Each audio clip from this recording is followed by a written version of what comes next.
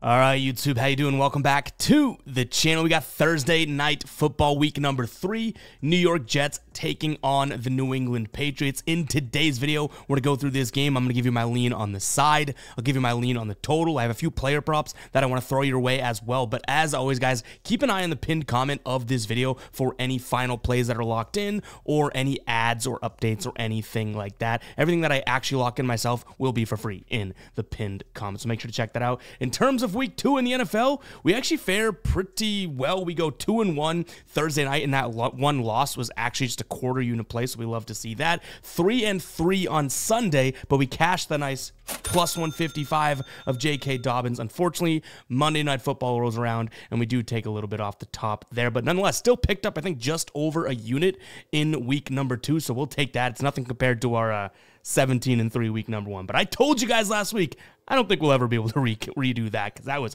absolutely absurd. But let's hope to start this week off nicely on Thursday night. Kind of want to start with the total. Before we do that, guys, go ahead and hit that like button, hit that subscribe button as well. Let me know what you're rolling with in the comments. I always love to see what people are rolling with because there's a lot of great plays in the comments that I don't bring up or think of or even think to look at myself. So help some other people out there, guys. Go ahead and drop your favorite plays in the comments and like the ones that you think are good plays in the comments. But yeah, hit that like button, hit that subscribe button. Like I said, I want to start with the total here, and my first lean is actually going to be leaning towards the over 38.5. I wouldn't mind kind of teasing this down and then maybe going Jets money line or something or that type of thing, but just a total in general with this number at 38.5. I don't mind the idea of over. Now, we've seen the Patriots in their 2 games here so far, one against the Bengals and one against the Seahawks. Their offense honestly didn't look all that terrible. They covered, nearly the first half of this number, 30.5 in game number 1, scoring 16, and then they did cover the first half of this number in game number 2. They scored 20 in a 23-20 loss to the Seahawks. The Jets, same kind of thing, 19 points in week number 1, a loss to the 49ers, but scoring 24 last week against Tennessee. So I don't mind the idea of this being a game that finishes maybe around the 42 mark or something like that, which would put it over. The real precipice of this is twofold. I think that this Jets offense is going to start kind of falling into form. We saw 19 points in week 1. We saw 24 points in week number 2.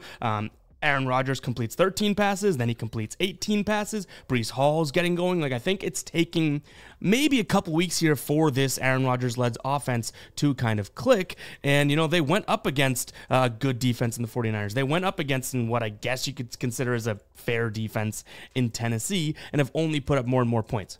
2 weeks, I get it, but this is a Patriots defense that is good. But when you look at the DVOA numbers, so obviously that's kind of varying the opponents and everything like that, and it adjusts it. Neither one of these defense is all that spectacular. The Patriots kind of middle of the pack, and then the Jets honestly in the lower to mid-bottom third of the entire league, and this is supposed to be a very good defensive team. So I think that's the narrative that's being thrown around, which is why this total is down at 38.5. But overall, I think these offenses should be able to match it, and we should be able to get to 39 points. So main lean in this one's going to be that over 38.5.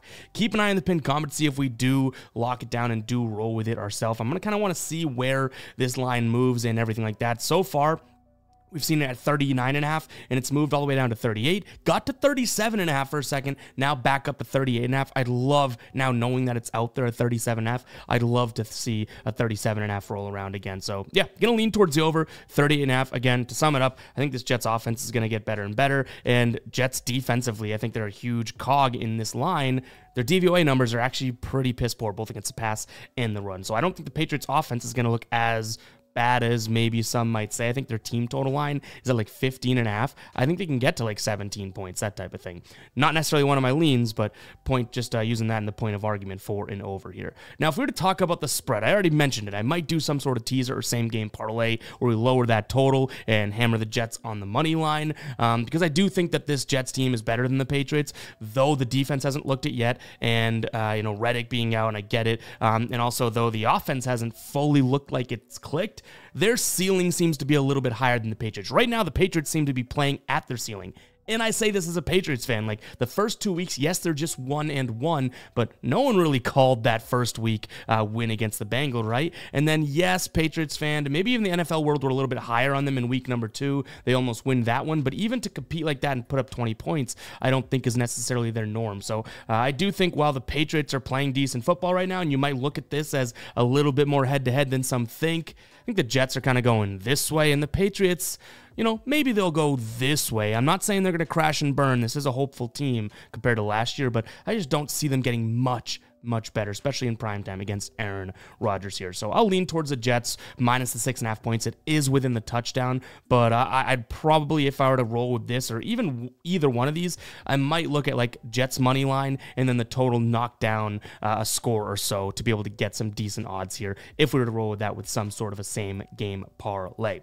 But guys, before we do get into some player props, I have 3 player props or 3 players that I'm kind of focusing on here. I want to talk to you guys about Underdog Fantasy. They have multiple discounts going on right now. Free pick for new users if you sign up today or before the game. You're going to get Aaron Rodgers 0.5 total yards. He can run for it. He can pass for it. You're going to get that free square to add into one of your slips. You're also going to get up to $1,000 in a deposit bonus when signing up and depositing over there. And then, even existing customers, CeeDee Lamb free square. So if you are a new user, you're going to get 2 free squares. If you're an existing user, go ahead and hammer that CeeDee Lamb square, right? If you don't know what Underdog Fantasy is, it is a player prop app in which you combine 2 or more players into a slip, essentially their version of a parlay. You pick more or less based on their projections. So for these 2, we're definitely saying more than 0.5 total yards. And the more you win, the more you get paid out. I love Underdog. We're posting a lot of Underdog slips. Go ahead and check it out, guys. That link is in the pinned comment. So right by the plays in the pinned comment, top of the comment section of this video. It's also in the description if you have trouble finding it there. But all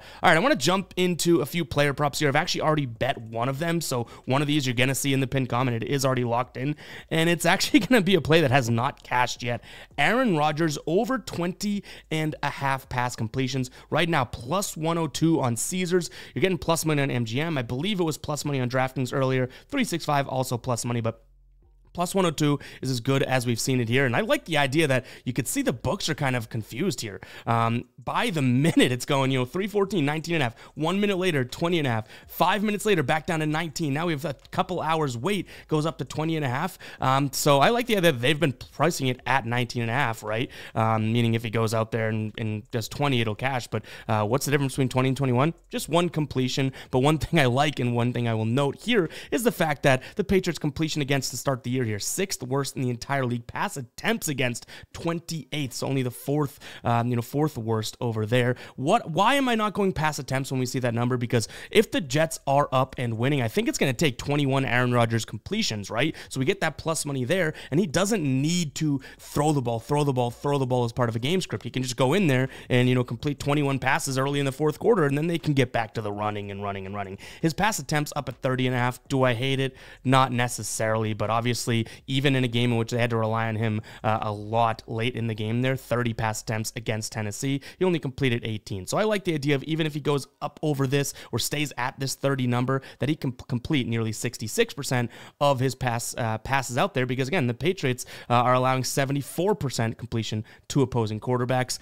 And he hit this playing the Patriots a while back on Green Bay, but that's neither here nor there as it's a whole new team. The one thing I'll also note here is the fact that the 2 quarterbacks that have played the Patriots so far, with the scene change there, 2 Patriot quarterbacks against have been Joe Burrow and Geno Smith. Joe Burrow completes 21 passes in obviously a game in which I don't necessarily know if that was even that great of a Joe Burrow game. Obviously, he was only 21 of 29, didn't have a passing touchdown, didn't look all that great. And then you have Geno Smith go out there and complete 33 passes. Aaron Rodgers should be better than that version of Joe Burrow and is better than Geno Smith. So I really don't mind the idea of him going out there and completing 21 passes. The next one up is actually going to be taking a peek here. Jump back into this screen. And by the way, guys, this is Outlier. It's my favorite player prop research tool. You can go through and look at games as well, seeing where the money is and all that. But I love their player prop screen. You can see all of the Aaron Rodgers props here because I have it filtered to him. But you can make your own filters. You can go through